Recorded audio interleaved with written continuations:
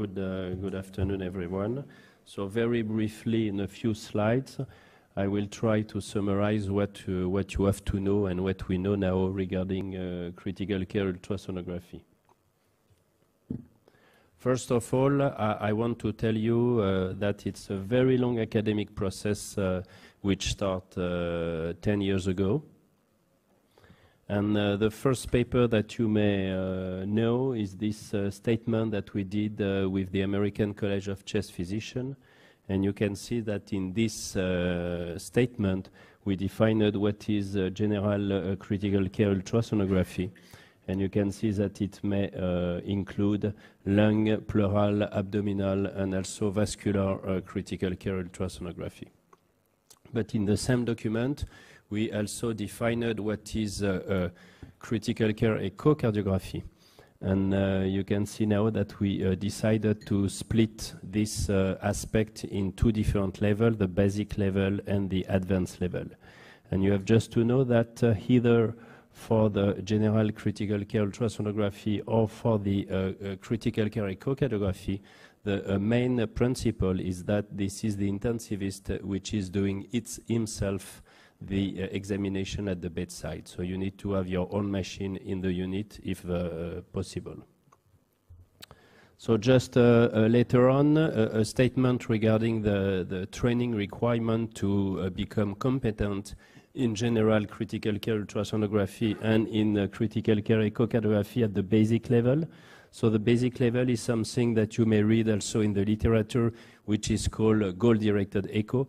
So it's a very quick and focused examination regarding the heart function. And you know that we decided with some experts that you have to do a 10-hour course for each part, for this one and for this one. 30 fully supervised transthoracic echo for the basic critical care echo. There was absolutely no consensus regarding the number of supervised general ultrasonography that you have to do before becoming competent. Very important thing that we decided that it has to be included into the curriculum of all the intensivists. It means that you do not require, you do not need, any certification, any diploma. This is the same process that you do when you are trained during your training process to intubate a patient or to perform dialysis. This is exactly the same process. For the advanced critical care echo, this is a little bit different because now it's absolutely not basic. It just focuses on hemodynamic monitoring. You know that the training level is much higher, 40 hours course. 100 fully supervised transthoracic echo, 35 fully supervised transesophageal echo, and in this level you need to obtain a certification or a diploma, and I will give you some information regarding the European diploma later on. So just here you have in the last document the respective advantage or disadvantages of the transthoracic and transesophageal approach. And you can see that, for instance, the transthoracic echo is completely non-invasive. The probe is very easy to clean. And you have many interesting aspects regarding the use of the ultrasound beam to analyze the flow, the blood flow across the different valves, because you're in a good alignment. But in the same time, the main disadvantage of the transthoracic approach is that it's not your usual knowledge, but you need to be strongly trained to become competent because in the ICU, because patients are very frequently difficult to evaluate using the transthoracic approach because of drains, because of high PEEP, because of fluid overload, and so on. And so this is much more operator dependent, probably, than the TE approach. So at the opposite, the advantage of the TE approach is that this is less operator dependent. It's probably much easier to become competent for a full hemodynamic evaluation because it's very easy in a few examinations to obtain the adequate views. You can see that on the opposite, this is not completely non-invasive. This is minimally invasive because you have to insert a TE probe. and you have to organize your own system in your unit to clean the probe, not to wait for a long time before to utilize the probe if you need to do an echo in another patient. So just to show you that why this kind of competency of supervised TE to obtain the competency, it is because we using our trainees in our unit, we built a scoring system just to evaluate the ability of our physician in training, their ability to accurately monitor hemodynamics using the TE. And using this scoring system, we wanted to evaluate at which level they will become competent. And you can see here that the best compromise between the sensitivity and the specificity to become competent was 25 supervised TEE during 6 months. But we decided that we need absolutely to have a specificity of 100 to be sure that people are actually competent. And you can see to obtain this 100 specificity, we demonstrated that we had people attend, our physician had to perform at least 31 TE studies at the bedside to evaluate hemodynamics. This is the first part. The second part, and not the third, sorry, is that we start to have some data and some studies based on the echo evaluation in the critically ill. So I will show you some. The first one was published in Journal of Critical Care. They just randomized the patient in shock, whatever the cause of shock, I mean septic shock, cardiogenic shock, hypovolemic shock, in 2 groups. 110 patients in a limited echo group, which is once again the goal-directed echo, so very focused examination to decide how to manage the patient, and the standard group, which is the usual practice in this unit, 110 patients. And you can see here that they demonstrated some decrease in survival, improve in survival, sorry, in the interventional group, 66% compared to 56. You can see that they did not demonstrate some decrease of patient free of renal replacement, but you can see that it is interesting that in the limited echo group, they've demonstrated or they reported a decrease in the percentage of patients with AKI, so acute kidney injury, whatever the severity. The second study that you may have in the literature regard now a population admitted for septic shock. Once again, this is a small study, more a pilot study. You can see a randomization, 30 patients in the control group and 30 patients in the preload dependency evaluation group based on the echo evaluation. And I don't want to comment too much the algorithm in the 2 groups, but you can see that in the control group, this is mainly based on the CVP, as recommended by the Surviving Sepsis Campaign, whereas, sorry, in the echo group, we can say in the echo group, this is mainly based on the pulse pressure variations, but also to demonstrate if the patient has any acute cardiopulmonale or some left ventricular systolic dysfunction. And just to show you here, the control in blue, the interventional group in red.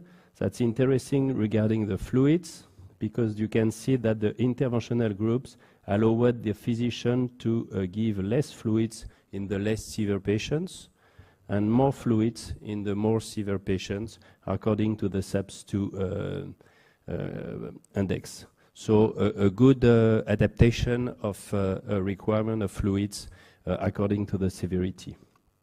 And that's a pity because now on this Kaplan-Meier curve, the control group is in red and the interventional group is in blue. So this is the opposite than here. But you can see that in the interventional group, they observed a slight improvement in survival, although non-significant, but once again, only 30 patients in each group, so a very, very preliminary study.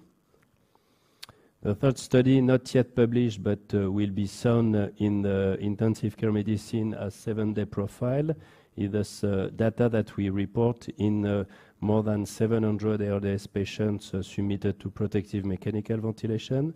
And just to show you, for instance, the different factors which are reported to be associated with prognosis in this study. And you can see that especially the occurrence of a severe acute cardiopulmonale, so some very significant right ventricular failure in this patient, was associated with poor prognosis. So what is the future? Briefly, to conclude my presentation. So the future maybe could regard this kind of small probes. You know that there is one here, and I will show you another one later on. It could be left in place into the patient during 3 days. And so this is a TE probe. It may help you to monitor the hemodynamics and to do and redo and do again an echo evaluation if the patient requires some hemodynamic evaluation without reinserting the probe. You have the main views that you may observe by the TE approach.